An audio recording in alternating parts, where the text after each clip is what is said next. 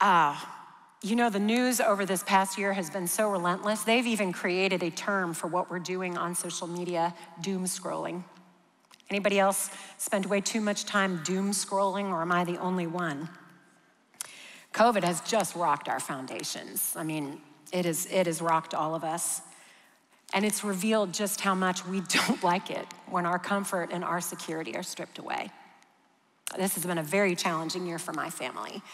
In a 4-month span, we lost 4 precious people, 2 to COVID complications, 1 to cancer, and 1 to a freak accident. It's just been an awful year. But Paul will continue to drag us back to this truth, and that is this, that in Christ we are overcomers. In Christ we are overcomers. But here's where you and I need to sit up and pay special attention and start taking some notes, because victory over our circumstances does not look like deliverance from our circumstances.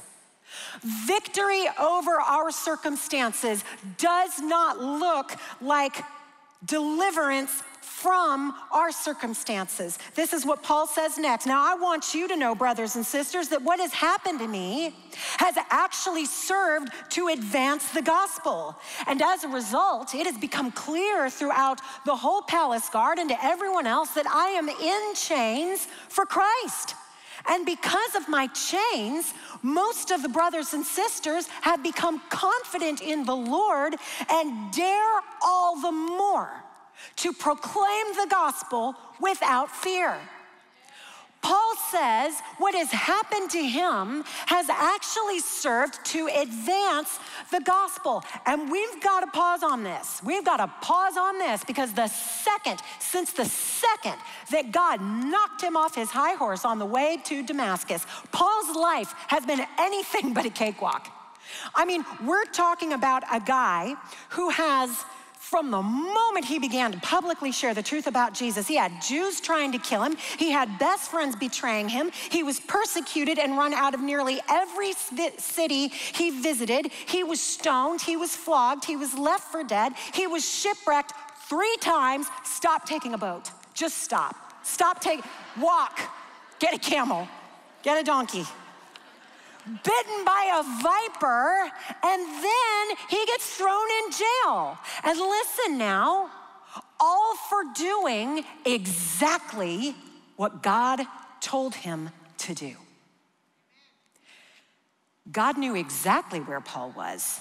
God knew exactly how this was going to play out, but Paul's vision of Jesus is so rich and it's so robust that Paul is chained to a guard, and he's like, it's great.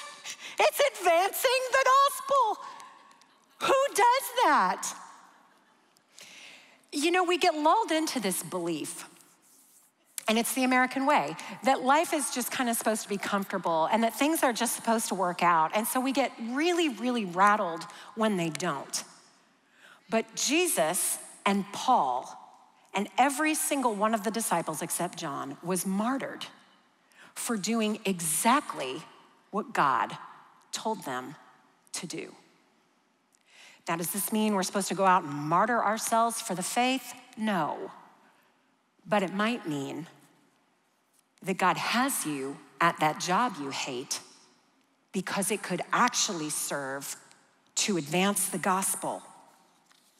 It might mean that God wants you to keep showing up for that person who makes you crazy and doesn't appreciate you, because it actually could serve to advance the gospel. Maybe you find yourself in a season of singleness right now, not because there's something wrong with you, because there's nothing wrong with you, but at this particular season in your life, this is God's plan that would actually advance the gospel. And let's flip it around. So you just got a big raise. What if before you run out and buy a brand new car, you say, Lord, how could this actually serve to advance the gospel? Or maybe you just bought a bigger house. I love a bigger house. There's nothing wrong with a bigger house. But maybe God allowed that bigger house so you could fill it with unbelievers and you could actually serve to advance the gospel. I am telling you, I'm going to say this tonight, and I believe it with all my heart, that Paul's imprisonment was God's plan to advance the gospel.